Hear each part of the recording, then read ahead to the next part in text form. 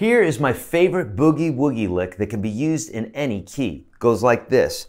I'm just going to be picking strings 5 and 4. All the rest are muted, but I'm really just aiming for strings 5 and 4. It's going to go like this.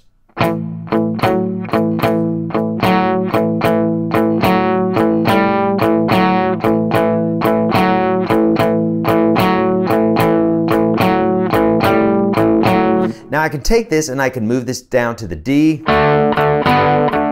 the same thing, or the E. And if I wanted to move this in any other key, I could easily do it.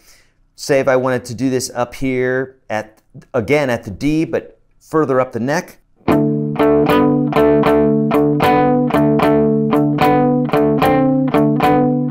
Of course, I'm using a shuffle rhythm. Have fun with this one.